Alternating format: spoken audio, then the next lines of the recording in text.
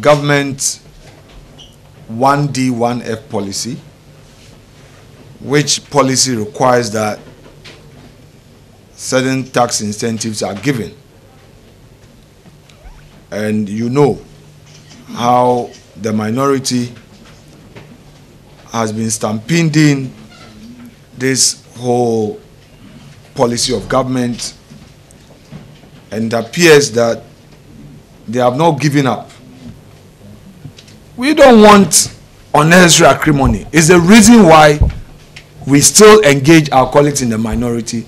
It's the reason why we are appealing to them.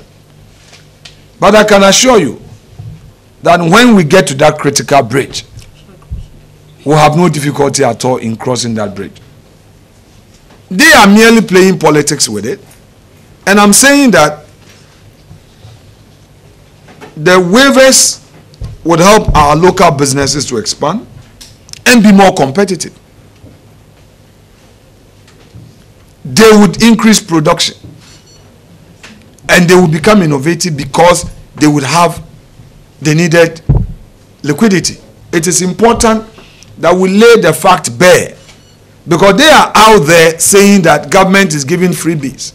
But it is important for us to put the issue in proper perspective and remind Ghanaians, including the minority, what they did in government, and prove to them that they are only acting in bad faith. And that is what we've done, to call on our colleagues to support government.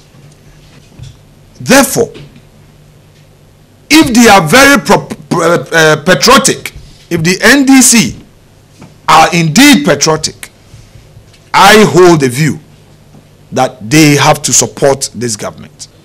We just want to appeal to their conscience to care about the ordinary Ghanaian.